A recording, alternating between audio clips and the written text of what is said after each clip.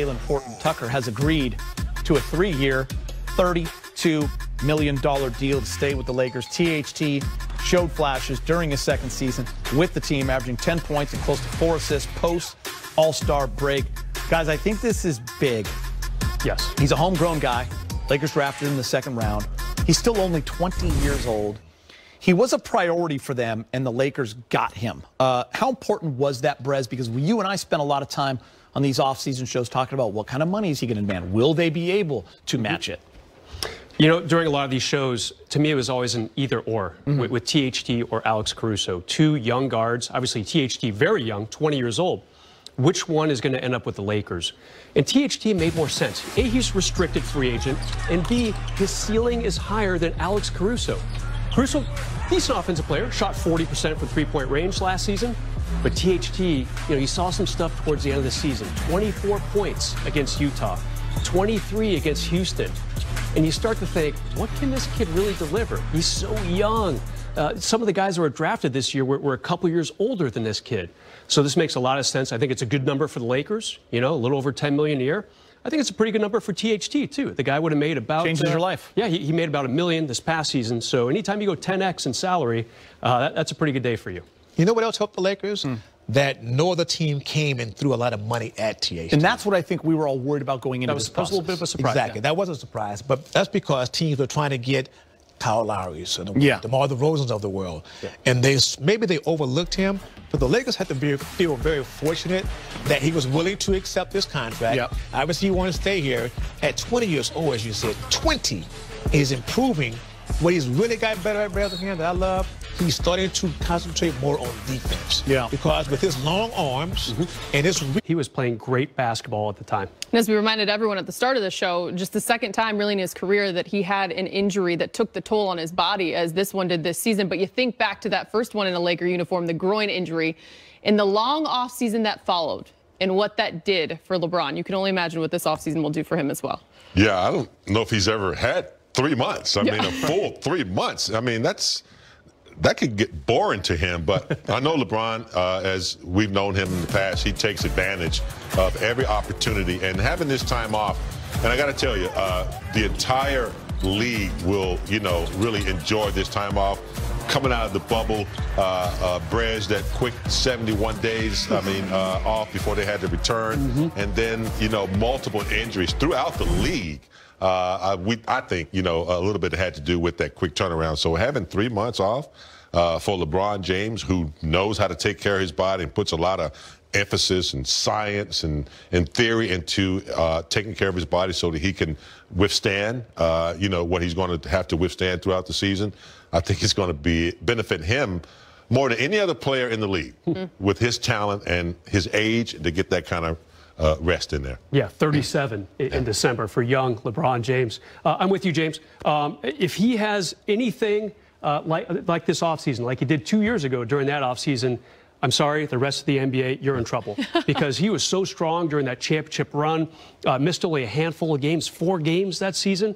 I mean, he was really on point. He was healthy. The long offseason 2 years ago really did him well. And I think this could be a little bit of a duplication of that. Maybe not quite as long time-wise, but still, I expect really good things from him. And you know he's going to target that lower body, ways to strengthen it, ways that, even though it was a freak injury, kind of look at ways to kind of prevent sitting out as much time as he did after that injury. And as we know, he may not be playing in the playoffs right now, but he's finding ways to hear things, to see what's going on for that extra motivation. Adding to the fire there. Yep. We're back with more of the best of LeBron after the break. Plus, we'll look back at his top 10 plays of the season for the purple and gold. And then 3, you know, I got a couple more years, then you go to final 7 years. It's literally like the Godfather trilogy, to be honest.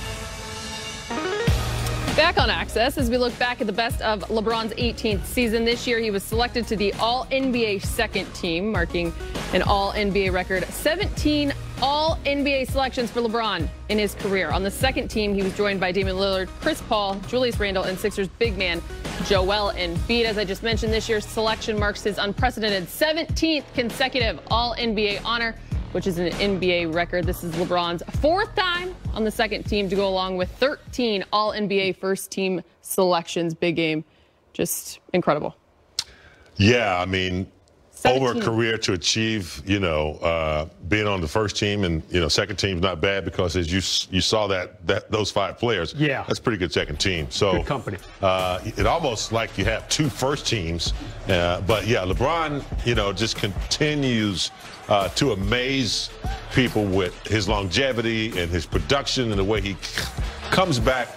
You know, it kind of reminds me of, I mean, like Kobe. He comes back every year with something new and exciting. He never, you know, takes a step back. And it's going to be 37, Brez, and just continues to set an example for these young players on how to be a professional and how to be productive. Ali said it best, unprecedented. I mean, the fact that he is again on an all-NBA team, and I'm sure if he really thinks about it, if he really cares about these things, I'm not sure he does, he'd rather be first team, of course. But the fact that he missed so many games, 27 this season, that's more than a third of their schedule. So I think the second team seems like a pretty fair spot for the guy. Had he stayed healthy, had Solomon Hill, there's that name again, not crashed into him, no doubt he would have been first team All-NBA for what, the 12th time of his career? Whatever number it is, it's a big number. I was going to say, unfortunately, you have to draw the line somewhere. At some point. You know, on any given night, that second team could beat the first team, right? Yeah. I'd love to be teammates with Dame and Embiid. Some good talent right there. Good perspective there. Big game. We're going to break down some of the Kings' top plays with a little Access 360. Yeah, LeBron, the leader of this team, you know, straight that he's the king. Jabbing him to death. Loved it. Yeah. Let me ask you this. Do we think that there will be a shift to LeBron's game? It's crazy to think that before that injury, as we have continued to say, it didn't look like he was slowing down, but here he is, approaching 38, season 19. Magic has said he feels like he should come off the ball, maybe take a step down, have another playmaker beside of him. Or do we see the same LeBron James that we have been seeing, ball dominant?